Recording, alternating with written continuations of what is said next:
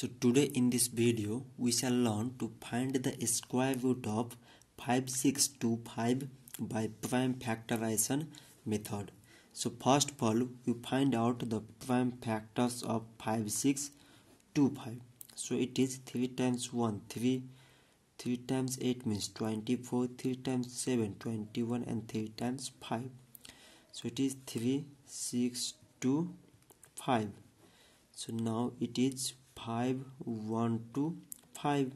So it is 5 25 like as 5 times 5.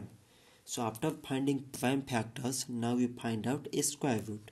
So therefore the square root of 5625 is equal to, from the prime factors we can write 3 into 3, 5 into 5 into 5 into 5. So the product of all these prime factors. So we are finding a square root, so we make the square of all these numbers.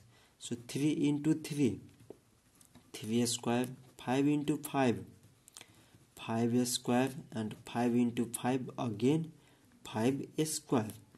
So a square is present in all, so we take a square as a common. So it is 3 into 5 into 5 whole square.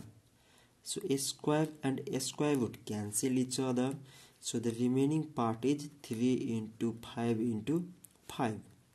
So 3 into 5 means 15 and 15 times 5 means it is 75.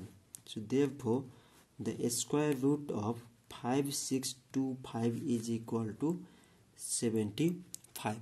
So this much for today, and if you have any question related to math and science, then just comment your question in a comment below and we shall provide a video solution of your question.